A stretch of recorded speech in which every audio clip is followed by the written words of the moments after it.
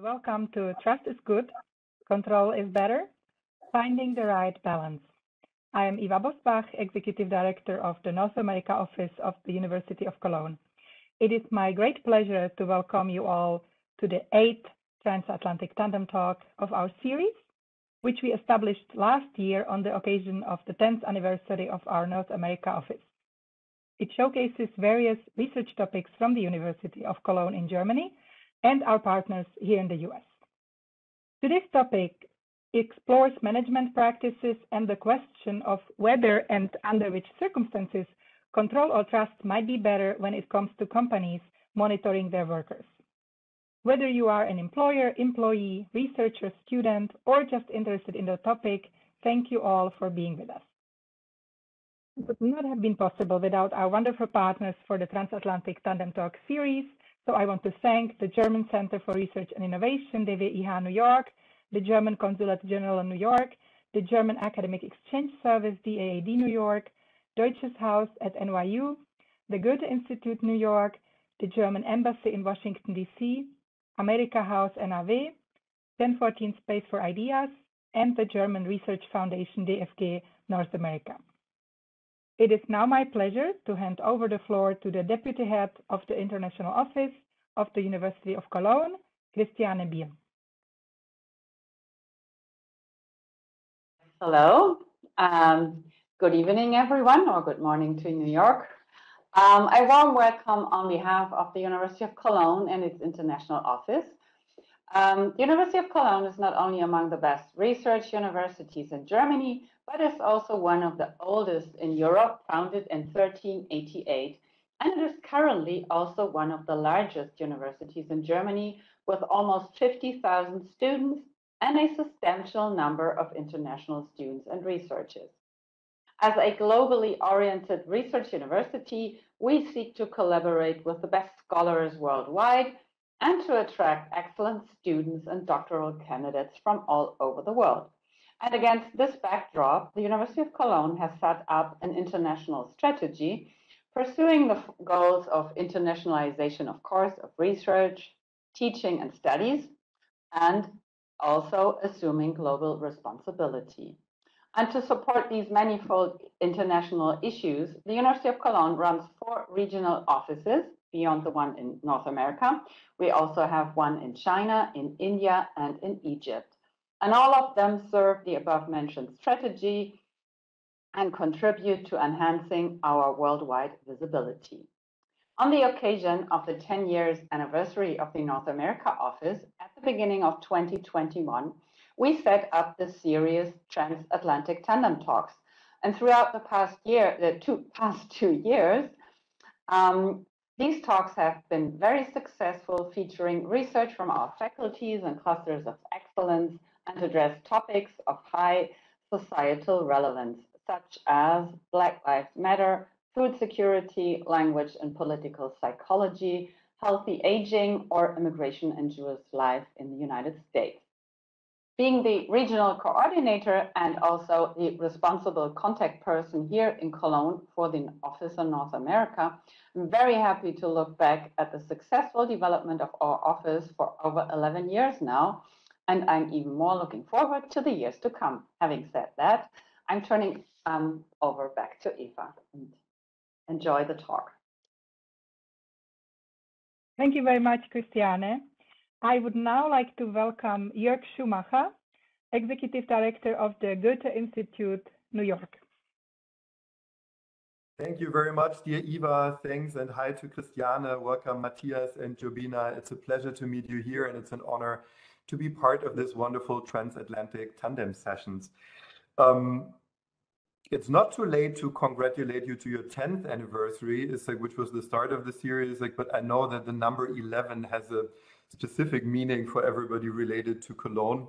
And I can proudly say I'm part of the alumni network of University Cologne myself, graduating from the Department of History in 2001.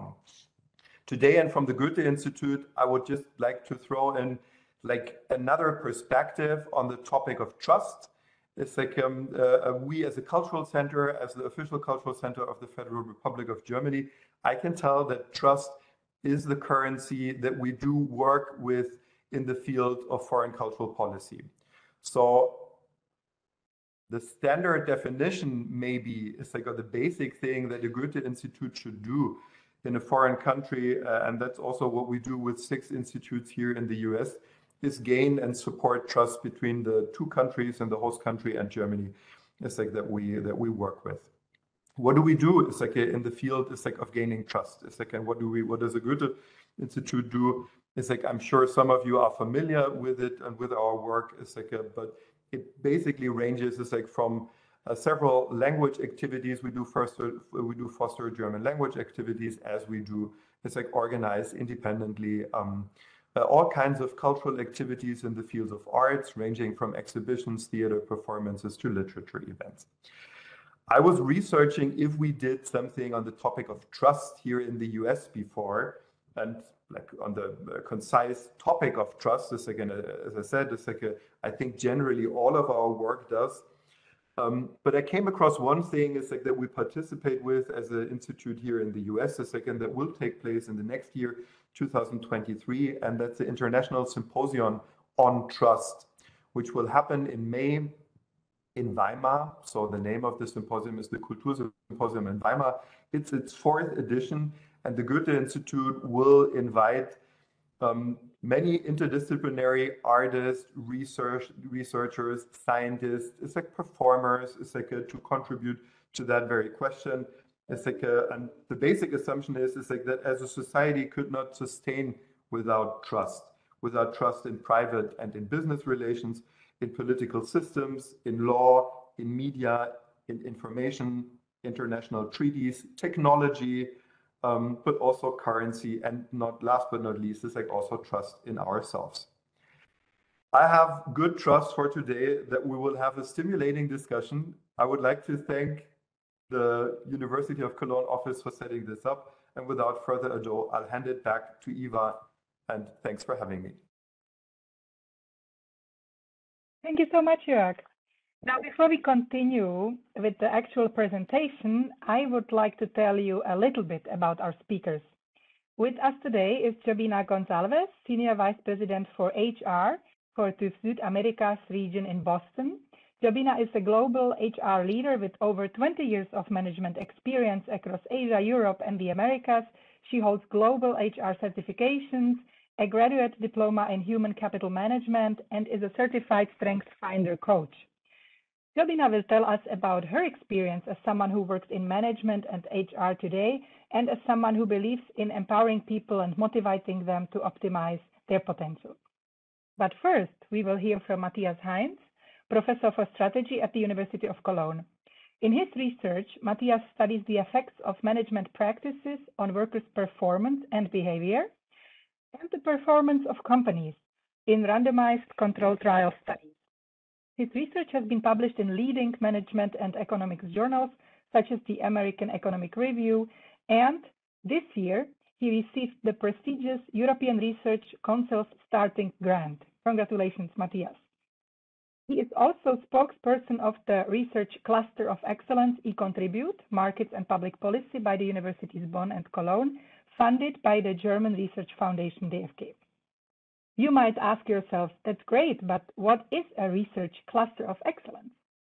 It is a hub for excellent research in Germany and part of an initiative called the Excellence Strategy, which is a program by the German federal government to strengthen cutting-edge research at German universities.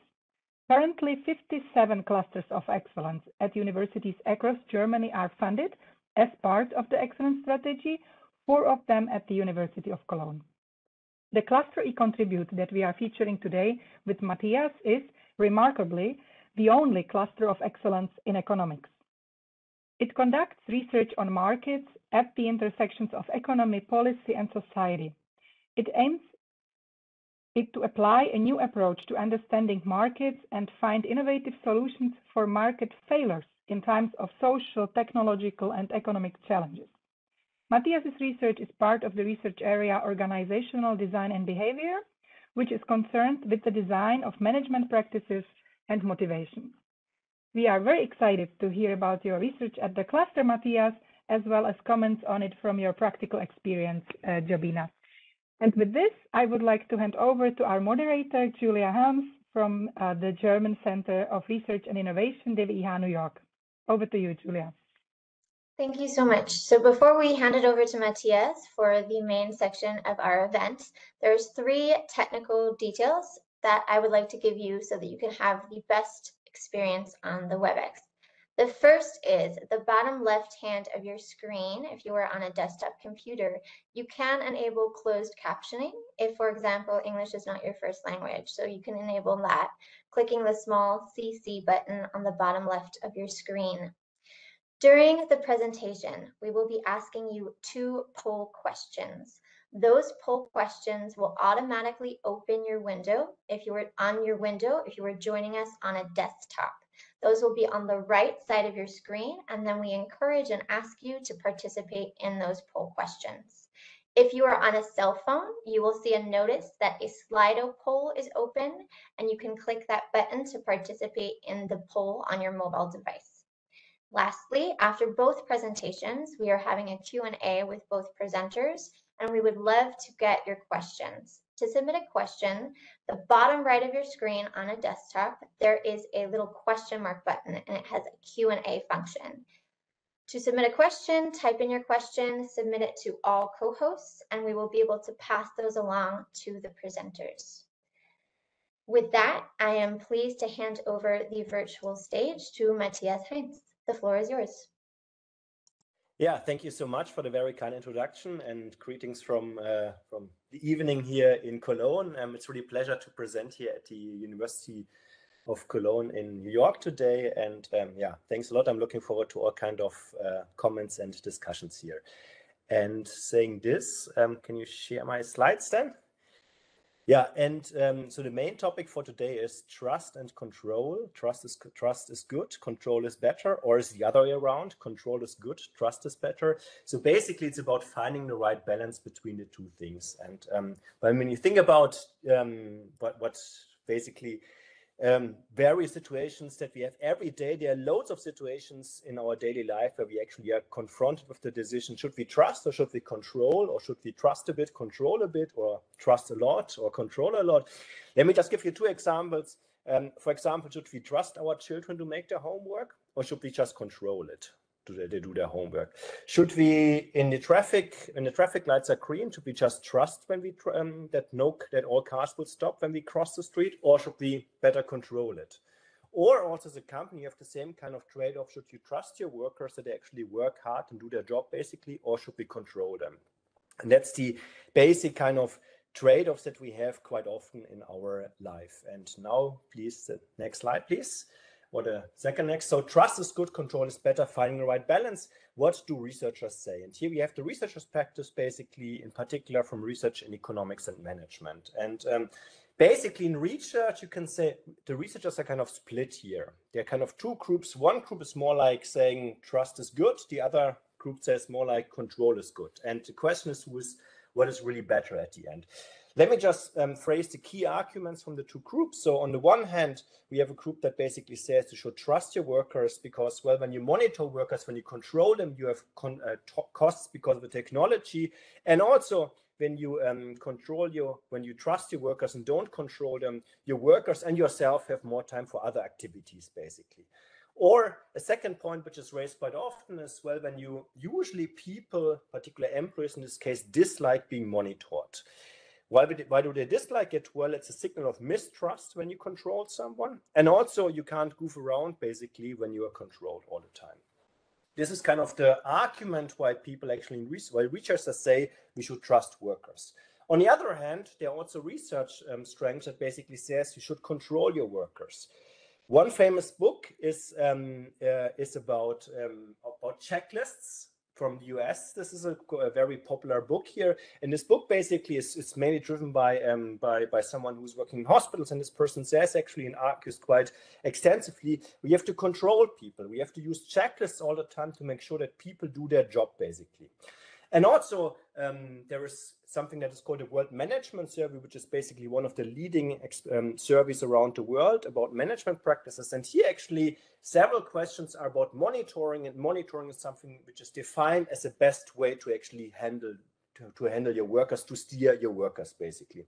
And also there are some studies, at least some of them, that actually find when you introduce checklists that you have positive effects on the performance of the workers. And when we go to the next slide, we actually, in this next slide, please. And actually this discussion between trust versus control that we have in research, we actually had exactly the same discussion with a bakery chain. So we have in this project I would like to present here, 2 years ago, we had the first meetings of the company and we had exactly the same discussions here. And basically you could actually split the company top management in 2 groups. The first group of top managers said, we have to trust our workers because when we trust them, they have more time for customers because they have less they waste less time with filling out paperwork, documentation duties, and so on.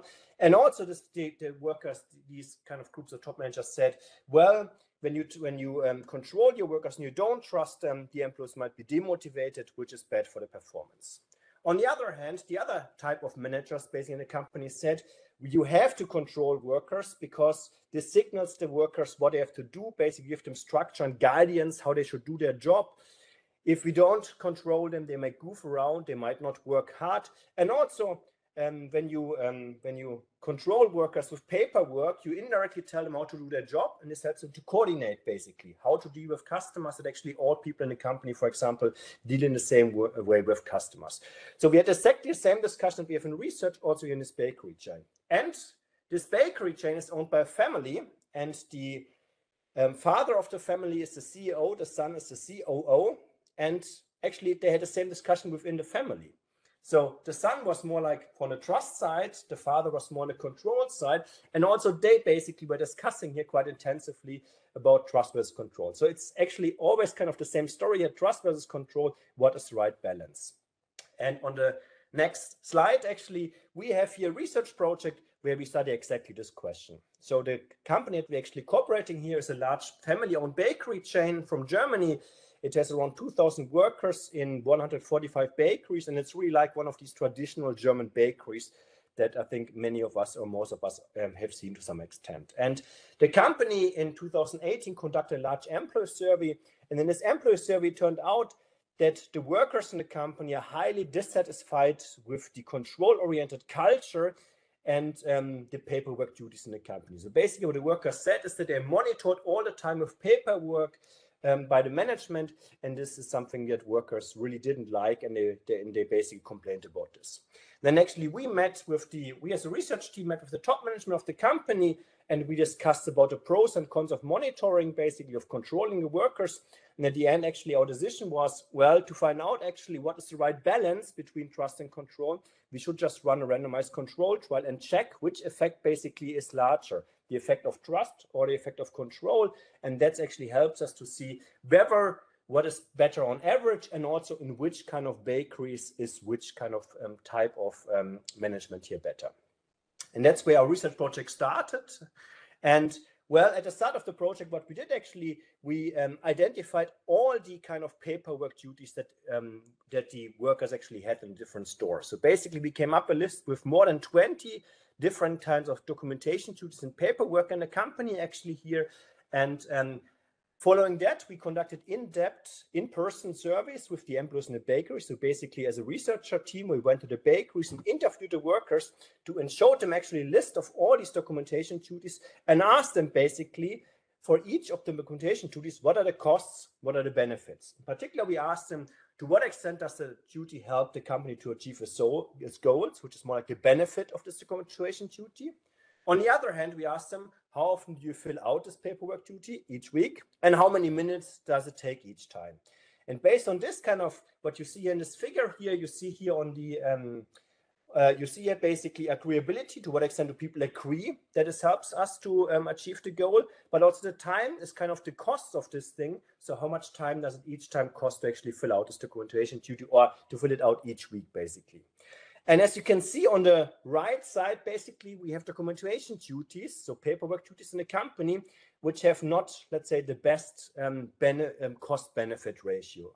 And among these 5 documentation duties, so each dot is here 1 documentation duties, we have 3 blue ones here actually, and it turned out that those basically are holy cows. Actually, here the top management told us we really need them, even if the cost-benefit ratio is not the best. But the 2 other ones, the 2 red ones, those were the ones actually we started discussing with the company. Do we really need them, or should we not just conduct a randomized control trial, an experiment basically, where we omit these, where we drop these documentation duties in random selected stores and test the effects of them. Next slide. And here we have on the next slide the 2 documentation duties, and those are called daily protocol and operational checklists. So the left side, the daily protocol, this is actually a protocol where people actually document basically their daily work. They basically write in this documentation duty here how much cash they generated on a day, how much should be in the cash register, how much money, and how much money is there. Is there a difference basically where the product sold out on a specific day, were there any shift changes or anything else? And this is something which workers find time consuming. It takes a lot of time each week, but they did not basically, didn't find it humiliating, or they didn't find it annoying basically. But it is a quite costly document in terms of time. On the right side, we see the operational checklists. And this is something actually which is not that time consuming, but workers find it really annoying, and workers find it also really humiliating. What is this about? So basically on this operation checklist, the workers basically are asked to sign every day specific things that they do in a store. For example, they have to sign every day that they know the COVID hotline. So this is the operation checklist from December 2020, and this actually changed every couple of months. Or we had one checklist that workers had to sign that they smile at the customers. So basically every day they had to sign that they don't forget to smile at the customers when they sell something to the customer. Or here, what you also see here on the checklist, we have things like the Christmas cookies. Are they placed in the right way? Are they sold out? And or the last point here is the coffee bag. So actually workers had to sign. They're reminded basically by the management, when you want to actually sell coffee, first use the old coffee bags before you actually open a new one. And that's actually what workers have to sign every day. Or my favorite is the one here in the middle, the one in yellow. And this is actually also, it actually was in the original document, was also in yellow. So basically here it says, please be mindful about the appearance of the Berliner donuts. In a recent store visit, the sugar was partly scraped off on one side of the Berliner. So actually what happened here is the CEO of the company has a big Mercedes, and he drove with his Mercedes to a store, and in the store he discovered that on one of the Berliner donuts actually the sugar was scraped on the side because an employee touched it with his hands. And after that, actually, all workers for the following months had to sign every day on this operation checklist that they make sure that they basically touch the Berliner donut in the right way, because they had to carefully touch the Berliner donut with a cake tongue on the side and never touch a Berliner donut with a cake tongue on the top. And also workers had to sign that they actually make sure that they monitor whether there are any other reasons why actually sugar is scraped off the Berliner donuts. So this is really an original document here. And that's basically how the company wants to monitor and show the workers actually how they actually have to do their job basically here. And that's something that people find really humiliating in our company, and where it seems to be some kind of behavioral cost, you could call this, to have this documentation duty here. Next slide.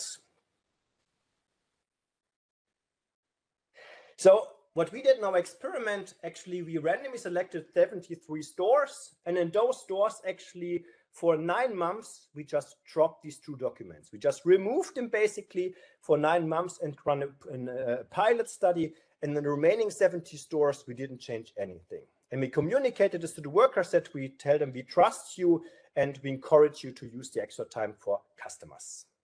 Next slide. And now we come to the 2 short survey questions. Should I say that? Yeah, sure. So the first question is, how will the sales, or how will the performance of the stores develop in which these documentation duties were removed? So we compare 2 groups. One group, we have basically the treatment in which we removed the documentation duties, and the other group, actually, nothing changed. So how will the sales in this treatment group where we remove this documentation duties develop?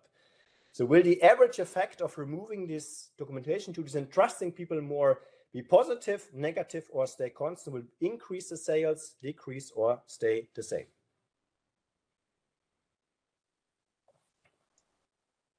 So we see some votes coming in. Please continue to vote. We'll give you like another 20 seconds.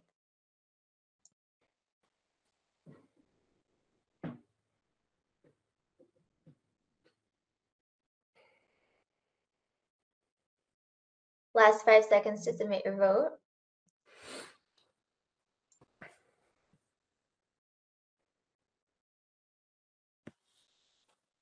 Okay, interesting. Thanks a lot. So basically, half of the people say it will increase, 1/3 say it will stay the same, and 15% say it will decrease. Thanks a lot. Then the second question on the next slide. So now the spoiler, in some of the bakeries, the sales will indeed increase. And now the question is, in which type of the bakeries was this indeed the case, or is this the case? So basically, in which type of the bakeries did the performance indeed increase? For example, did it increase in the bigger or in the smaller ones? Did it increase in teams that were younger or older? Was it bad or versus good performing stores? So any kind of ideas where this actually worked quite well to trust the people. Just type your answer in the chat here, the text box.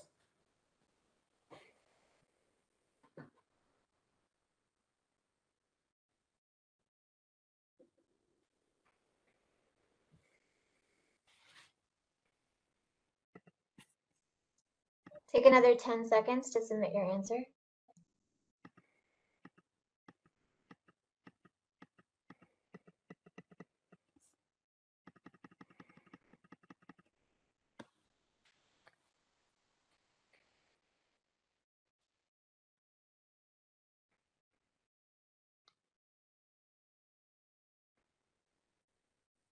Okay, thanks. So what do we find? We find small shops, old workers, small shops, young, good performing ones. In bakeries, if you're senior, well-experienced staff. Okay, small stores. Yeah, okay. So reciprocal preferences. Okay, small stores. So basically everyone thinks about small stores here. Yeah, good performing stores. Yeah, so basically I would say the general impression is that it depends a lot on tenure, the size of the stores, and how good the stores are actually performing. Thanks a lot. Then let's come to the results. The next slide, please, then. So what is the average effect of the that we find on performance here? Next slide.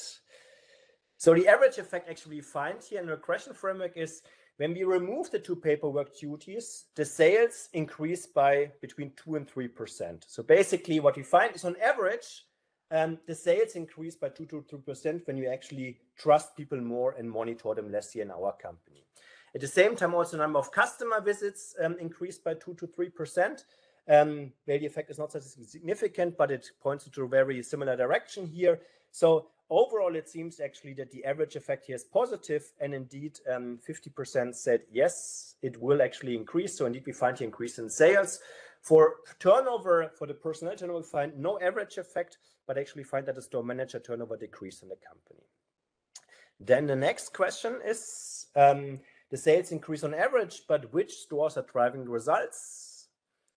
And what we find actually here is, so what we conducted before we actually started with the RCT, we asked the regional managers in the company. So we have regional managers, and each of them basically is managing 10 stores. For each of their stores, will the actually effect be positive or negative in the store? So basically what we asked them is, the same question that I asked you a couple of minutes ago about the average effect. I asked them basically for store number 1 of your stores, will it work or will it not work? Store number 2, will it work or will it not work? And so on, basically, for each single store, basically. What we find is, for the stores where the managers actually said, in those stores it will work, we find that the sales increased by 5 percentage points. For those stores where the manager thought it won't work, we find a 0 effect, basically, of the experiment. So what it actually seems is that the regional managers, they basically know which workers and which teams you can trust, but they also know which ones you should not trust, actually, and where you actually need some kind of control here. And also the reduction in turnover manager turnover is also concentrated in those stores. Then the next slide. Next slide, please. The next slide is actually how can these predictions be explained? Well, what we observe is actually those predictions are not correlated with any kind of observable store characteristics or steam characteristics. But what we also see is that when regional managers actually say it will not work, the main reason is some people need guidance and structure. So basically what I said is when you don't control people, when you don't monitor them, it will be chaos in the store, basically.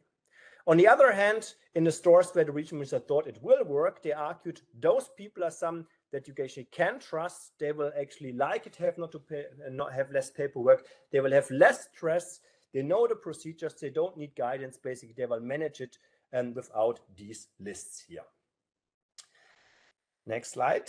And then actually a further result about which stores are driving results. Basically here, we also find a larger effect in smaller stores. So basically exactly what you anticipated a couple of minutes ago. And what we actually found out in our survey is it seems that people use the paperwork to coordinate themselves. And in small stores, basically, you have direct communication. So when I have a store with 3 people, and one worker is working in the morning, one is working in the afternoon, they use this daily protocol to communicate between the first and the second shift, basically, what are the most important things you have to know. And in small stores, this is basically not needed because you can communicate directly with your coworker. In big teams with 20 workers or so, this is not possible because not all workers talk to all other workers all the time. And that actually seems to be quite good, actually, to have paperwork to coordinate better. Second effect we find here is we find a larger effect in those stores, basically, when we remove the documentation to this year, that were performing well in the past. So basically those stores that were running well, those stores you can trust, those stores that were not going so well, those stores actually we did not find any effects here. Next slides. What is the mechanism of this result? So basically there could be 2 potential explanations. The first one is it could be a direct effect. So employees have more time, and because of that, they simply can look after more customers because they have more time. Or it could be an indirect effect because it's a signal of trust. You basically, workers like actually, they love it actually to be less controlled. And because of that, they work harder in our company, basically. What do we find? Well, we find 2 pieces of evidence that speak against the direct effect. And the first one is, so what we know is actually, we know at which time of the day people usually fill out the paperwork. What we observe is actually in our experiment is that in those hours, the sales effect are exactly the same like in the other hours. So basically in those hours actually where people kind of save time at what time of the day, they actually have the same effect here in our experiment as in the other hours where they did not save any time. And second, we know how much time actually workers spend in the shops on average to fill out these documentation duties. And we have some shops who did all the paperwork within 2 or 3 minutes, but we also have shops who actually needed 60 to 70 minutes to fill out the paperwork. But for those types of shop, the effect of the RCT is exactly the same. So we don't actually observe any differences, which means that actually shops that save more time because of less paperwork, for those shops you find the same effect as in those shops actually that save less time here. And following that, actually, the next slide, when we actually presented these results to the company was quite happy about this, and given the success, they rolled it out, actually introduced a paperwork reduction in the whole company in end of January 2022. We don't have the results yet for this period, but we are just receiving the data from the company about this. So let me conclude. What are the takeaways here? Trust versus control. What is the right balance? Well, in our company here, we eliminated control-oriented paperwork duties in a large RCT. So the company was a bakery chain. We find on average a positive effect. So on average, the sales increase and also the customer visits. So it seems that people work kind of faster in the company. More customers came in. You could actually sell more bread to customers because we had more customers. But also, and we also observed that actually this seems to be driven by the fact that people see it as a bad sign when actually it's a bad signal when their manager controls them, because it's actually a sign of mistrust here. But this is an average effect. The average effect is on sales is positive, but also we find a lot of difference between groups of workers. And one group is here, and one important fact is here, we see that in smaller teams, actually the effect is larger. which indicate when one potential explanation is that the communication is easier. When a team is small, it's easier to communicate. We observe that in well-performing teams, you don't need control, basically. So basically the teams that are already doing quite well, you don't have to control them. You can trust them that they will do their job, basically. While those teams that are not doing that well, those teams, it might be more useful actually to control here. And finally, the manager seems to know a lot about this. So actually what we observe is that the teams where the management knows that those are actually teams that can manage it, and actually those are people that you can actually trust. In those teams, we also find larger effect here. So at the end, you should also to some extent ask your manager. The managers usually know which kind of the teams where you can trust and which are the teams that you maybe need more control. Thanks a lot. That's all I wanted to say here today, and I'm looking forward to any discussion. In particular, I'm looking forward to now the talk from Jobina. Thanks so much, Matthias. So we're going to hand it over to Jobina for her practical expertise. Thank you, Julia, and thank you, Matthias. That was really, really insightful. I mean, it was so nice to see how well trust works, and at the same time, how important the manager input is, because he knows the team best. Coming from my experience in a corporate world, I find that teams which are in the beginning stage, what we call the norming stage, the control works because people need some guidance on how work is structured. So control where the structure is being put in place works well. Once the structure is put in place and understood by the team members and they've reached a phase where they are performing, trust works better. I was looking at the camera when Matthias was sharing the highlighted yellow part about the form that people have to fill in, about the sugar getting scraped off. And I saw a lot of people nodding their heads and shaking their heads because this is how it feels like. If you're in school, if you're in university, if you're at work, or even if you're at home, if you have constant control about things which seem very basic or very easy to understand, and somebody is expecting you to put a tick that you have done it, I think it makes you feel mistrusted. It makes you feel that somebody's patronizing you. And I think that is exactly the feeling also in corporate environments. Too much of control, too much of micromanagement drives people away. And when we do our employee exit surveys, when people resign and decide to move, one of the factors that comes up very often is that I didn't have the autonomy to do the job that I signed up for. So there are people who are experienced, who are tenured, and you've hired them because they are experienced, because they fit the bill. And when you hire them to do the job, but you still want to tell them how to do the job, it is not appreciated. So it's a very thin balance, I feel. You can't do without one or the other. It's very situational. It depends on the maturity of the team formation. It depends on the leadership style. There are leaders who believe that control is important because that makes them feel that they're doing their jobs, whereas it's not always true. I think sometimes trusting your people because you hired them for exact same purpose, that they will do the job, is far more important. And I think this is also in the corporate environment where you strike a balance between when you trust and when you control. Though more and more studies these days are leaning towards trust, because with COVID, we had a lot of people starting to work remotely. US was always remote. I think they had a lot of cases where people worked remotely part of the week. It was not so common in the rest of the world. And suddenly managers could not see their people in office. They could not see if they are online. They could not see if they are logging in their time.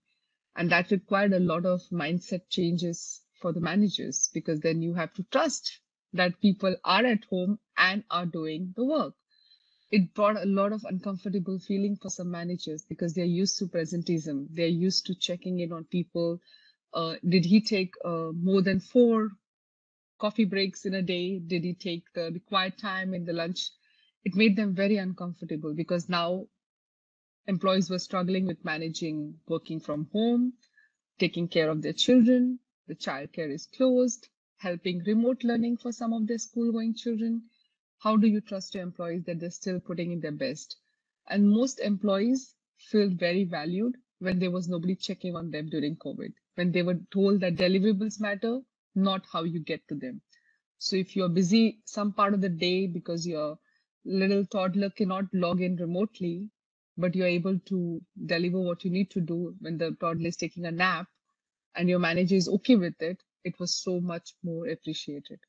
So I'm looking forward to some discussion as well, but very insightful research, Matthias. Always nice to hear you because you're so passionate about the topic as well. It comes through when you're presenting. So thank you, and looking forward to some questions. Thank you so much, Jobina, for sharing your insights. For those of you listening, this is the time that love it. There's already a question here. So this is your time to utilize the Q&A button, and you'll find that at the bottom right of your screen if you're on a desktop. If you're using a mobile device, it's an ellipsis. There's 3 buttons, and then you can submit your question that way. I also see that someone's raised a hand. Let's try to keep all the questions in the Q&A if we can, but otherwise we'll try to get to it as soon as we can. So the first question I have here from the audience, and it seems like it's a 2-part question. So let's give it a go. Would a task-based approach complement the balance between control versus trust? So for example, clearly lay out tasks for a team with a reasonable timeline and expect benchmarks and sufficiently and timely support that.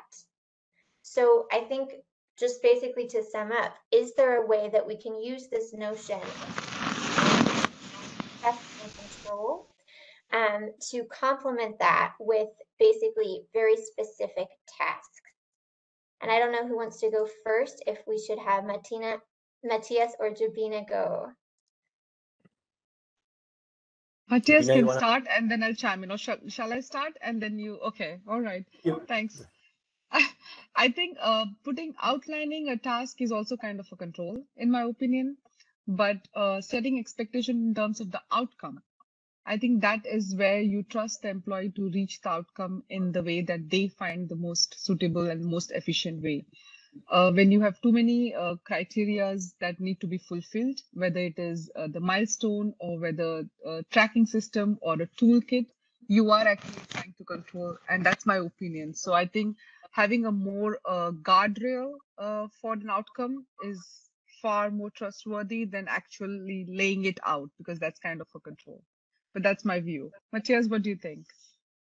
Yeah, I would also agree. So in this environment that we have here in the bakery chain, that is, I mean, people have additionally these kind of milestones, and additionally have these targets basically all the time.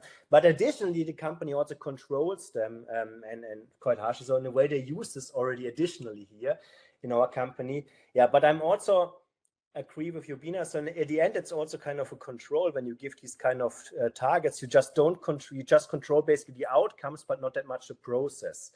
But I also would say it's kind of an interesting question, actually, what people like more or less, actually. So it could be that actually people perceive when the procedures are controlled, they perceive it as less or more negative compared to when the outcomes are controlled. Yeah, but also I can say, so I know from my personal experience, you talk to people in firms, I also experience quite often that people are actually scared when the outcomes are controlled, because sometimes you can't influence the outcomes. When your process is controlled, you actually know what you do and you can show what you do and your manager sees what you did. But at the end, sometimes you can just have bad luck and the outcome is really bad of something because just no customers came, for example, to your bakery. And in this case, actually, when your milestones and your output is controlled, this can even be more negative for you, and people might not like this here. So it's a fine balance here. Thanks for the question. So one of the things that you presented in your study, Matthias, is that the bakery chain implemented the change across all different stores, even the ones, for example, that were larger stores or where the managers had not predicted that it would be as effective. Are there ways of adopting both policies? So saying this is a small store, so we're going to give them more trust, less control, and for the larger stores, we'll operate more control. So within a company, is it possible to kind of play both, to utilize both at the same time? Yeah, that's an excellent question. I mean, so when I present the results to the company, I had exactly this discussion with the firm. Basically, I said, so in a way, this highlights you should actually control some people but trust other people, and they were kind of skeptical about this because they said, well, in a way, we want to treat all people the same. We don't want to just differentiate here. They are also kind of curious what Jobina thinks about it, but it's kind of hard to treat people totally different in a company. What I said at the end, well, in a way, what you could do, you could treat everyone the same, but take each month the worst performing stores and control them more in the following months. In a way, this is then something where you really focus on those ones where you know that they need the control. And that's also something where you can actually explain to the people why you have to trust, why where to control some. But I think with the small versus big stores, I don't know whether you can actually explain this to people in a good way where people would agree, yes, I need more control, or yes, I need more trust. Yeah, I can also add to that it's really situational, because I could give example of my team. If I have an intern who's fresh out of college or still studying, they need more direction because they've never worked in a corporate environment. And if I use my usual leadership style where I say, oh, I will not micromanage you, you figure out your own projects, I'm not helping them in the internship because they don't know what they don't know. So for them, more direction, more control, even the way about professional etiquettes in terms of how do you check in, how often do you check in, do you update regularly or just key milestone, that helps them with their internship so they're prepared for the corporate life. But if I have an employee who's 20 years a veteran in this field, if I'm checking every morning with that employee, hey, what are you planning to do today? And what are you doing after lunch? Can you imagine how frustrated that employee would be? So it is really very situational. I believe that control for structure is important where communication lapses happen, because again, all employees are human beings and some are more structured in their communication and some are not. So putting a structure in place probably helps more, but then at least give them the flexibility to achieve their goals in the way that they can within the guardrails. You still have to function as a corporate. You can't just have everybody running free that I'll work on Sunday evening when there's nobody else talking to me. So it doesn't work that way either. It's still a corporate environment. Yeah, that's also what I would agree. So the management said the same in our company, said some people need structure. You can't leave them alone.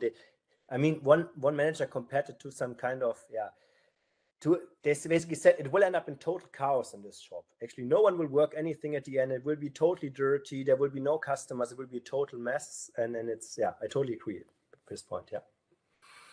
I'm also really curious, Matthias, you mentioned that this is a family-owned business and that within the family, there was distinctions between what the father would like to implement and the opinions of his son.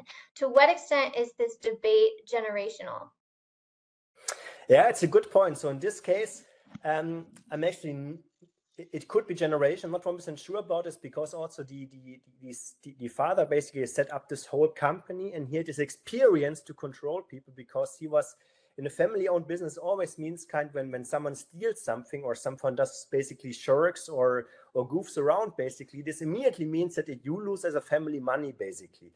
And I think this basically, he had probably loads of bad experience over the last 30, 40, 50 years with this. And maybe this actually changed his mind, basically. Maybe it was different when he was younger compared to nowadays, but this might change, basically shift your opinions about trust versus control. But the son kind of was, he had studied basically and had some kind of consulting experience before he came back into the family-owned company. But yeah, I don't know. Maybe in 30 years he would have the same opinion like his father. So it could be generation driven, but it could also be education. It could also be different experiences. So I'm not sure, but yeah, it's an interesting point. Yeah. Jobina, you've experienced working in India, in Singapore, and in the US, and your team that you have now is working across multiple different countries. So for you, have you experienced cultural preferences when it comes to leadership style on both the level of management and the employee? Yes, most definitely. I think by far, even as you asked the question about generation, there is a generational element as well, that the amount of flexibility that employees crave changes from time to time. My parents, my dad liked control because that made sure that he felt he was contributing to the company. But I'm sure my siblings who are younger than me probably don't appreciate that much. So that does change. The culture has evolved over the years and over the generations. Across geographical cultures, what I feel is that there is an inherent level of corporate norm that is accepted or that is practiced. So my co-workers in Germany would have a norm where they probably would not be okay to work after 6 p.m. or 5 p.m. because they have a very clear differentiation between personal and professional life.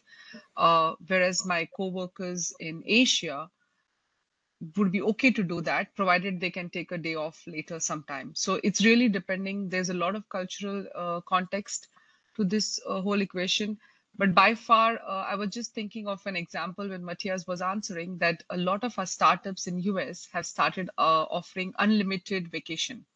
So you don't really need to track your leave. You can take your vacation whenever you want. And that is being sold as a very good perk to new candidates that you want to hire in your organization. Try implementing that in a bigger organization or an organization which has infrastructure in place where people need to report to work, like a laboratory. Can you have all your engineers suddenly deciding, hey, I don't feel like working today and I'm going to take a day off? And then what happens to the testing that needs to be done? So some structure is required, I feel. And also the element of allowing flexibility with unlimited vacation time is that the chances of somebody misusing is still lesser than the majority of the population. So people in general are given the benefit of doubt that you would not misuse, and very few that would misuse would still be okay for the organization to not feel the impact. But can you have everybody just deciding not to work from 15th of the December because it's the time to pause and reflect, and then you have all your laboratories closed or your clients are calling you because their work doesn't stop, they're depending on you. So I think there is this thin line that you always need to balance between what works. Culturally, even every organization differs. It's very top down.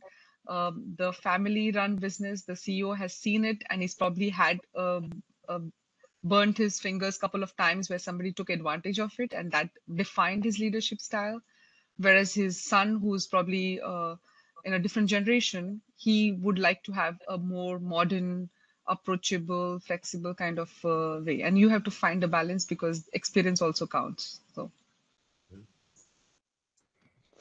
Thank you so much. We have a question from the audience that touches on a new topic slightly. So from Kelly. Hi, I was curious, but what are your thoughts on perceived control in conjunction with trust and control? As in, the person believes and trusts that they have complete control over something, like their online data, but really they do not. Yeah, it's an interesting point. I'm not sure whether it's that easy to implement something like this in a firm. At least in a German firm, I would say it's difficult because when you control people, you kind of have to inform them or they will know about it, or you also have the workers' council who might check this. But maybe in the US, this is easier to do something like this. But I think in Germany, it sounds interesting, but I'm not sure whether this would work in Germany with the workers' rights and the workers' representation in firms. So I'm not sure I got the question right if it was meant in the corporate context, but yeah, perception is for the most part also reality. I mean, people see the world in the lens that they're wearing. So if they perceive that they are in control, but there's always a big brother watching it. Recently, there was an article about how one of the big five in the IT, I don't know if it's Google or Microsoft, tried to see how often people were online on their organizational chats to see if they are productive. Because this whole flexibility of work from anywhere and all was taking a toll on the productivity. So now, is that a wrong decision on their part that they're trusting people to do? In US, one other thing that has happened during COVID is people with given flexibility to work remotely have started taking on more than one jobs because you're remote. So you don't know whether you're working here or there, and they're taking multiple jobs. Now, is that fair to an employer? I don't think so. So I think there are a lot of nuances to this about how the modern workplace has changed during COVID or post-COVID. And I think if you perceive that you have the autonomy to do your job the way you want and you think you're in control, but there's always like a next level or a skip level watching over the output. So I'm always linking it to the output because I am not a firm believer of checking on somebody day in and day out, but really the deliverables that you have hired the person for. I think that's a fair expectation. And employers also have a duty towards earning the sales and the revenue for the company and making the company profitable. So there has to be a balance sometime. Thank you so much. And this is a follow-up from another viewer, sort of on the similar lens of thinking specifically about remote versus in-person work, and specifically thinking about the kind of monitoring that can be done in each situation. Here, the question is specifically about a college staff. So in to what instance would remote or in-person be better when we're looking at a college? So maybe to reframe this question, Matthias, you're looking at an environment where it's very important that people are coming in person. If they're baking the bread, if they're baking the rolls, this is not something that can be happening remotely. And as long as it's not automated yet, you need those people to come in person. It's also a very physical environment.